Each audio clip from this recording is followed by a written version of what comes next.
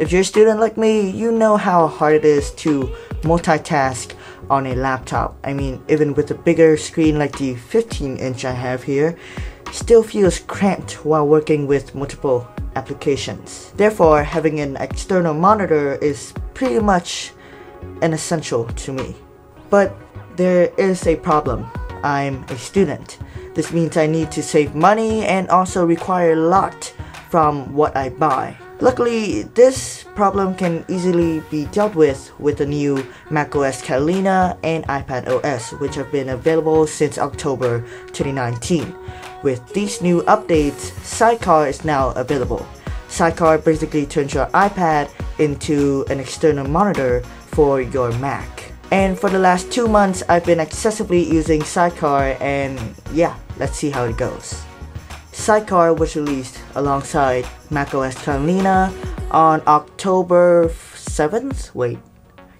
On October 7th, 2019. You'll be able to use Sidecar with iPadOS compatible iPads and also compatible Macs for macOS Catalina. Setting up Sidecar is impressively intuitive and simple. All you have to do is click the AirPlay icon on your Mac and then look for your iPad's name and then click on it. And there you go. Sidecar supports both wired and wireless connection. With the wired connection, you would follow the same instruction.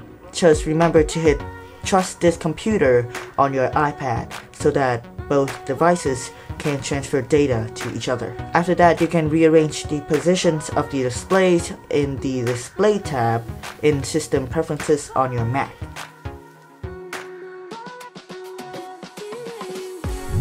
With the iPad, you can use your Apple Pencil as a mouse, but there's no hovering mode like the Wacom tablets. You can only click and drag.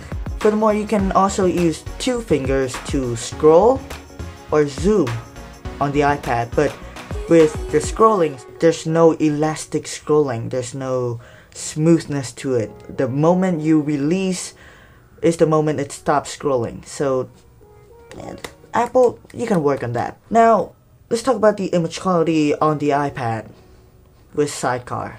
The image quality with Sidecar on the iPad is pretty nice. On the iPad, it looks pretty clean, but if you take further inspection, you can see that the image is mildly desaturated and somewhat compressed. But that's kind of expected with this kind of connection. So what does it feel like to use your iPad as a second monitor to work and study with?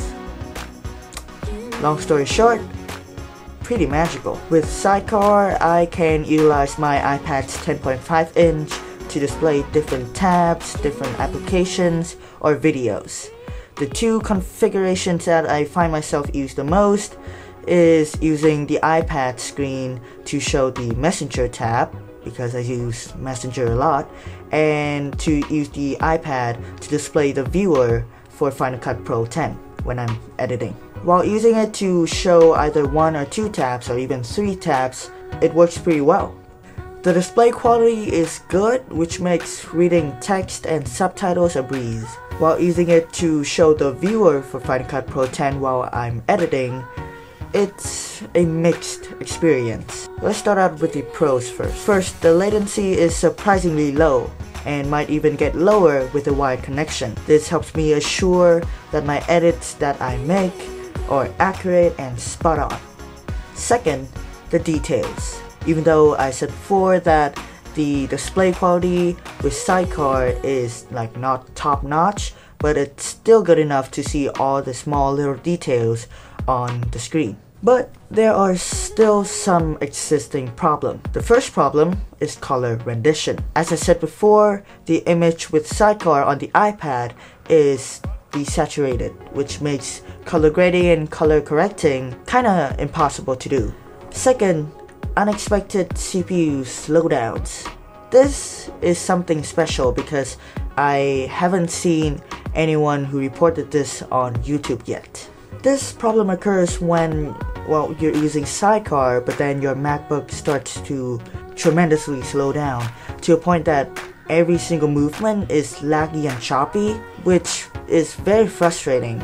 and annoying. This can easily be fixed with like just disconnecting and reconnecting with the iPad, but it's still very annoying when it occurs. Now with this problem, I don't really have to worry much. I mean, it only occurs to me every week or so, but still it's very annoying and disturbing when it happens, especially when I'm working or even editing in Final Cut Pro 10. On all, Sidecar is a feature that is very intuitive and magical. To me, it's one of the best, if not the best, feature that macOS Catalina and iPadOS provide. Sidecar is awesome for people and students who already have a Mac and an iPad and want to utilize the iPad screen. But if you only have a Mac and you're not intended to buy an iPad, then just go out and buy an external monitor, an affordable one. It's much cheaper, and with the same price for that iPad, you can buy a pretty good screen though. Alright, that is the end of the video. I hope this video was good, and I hope you enjoyed it.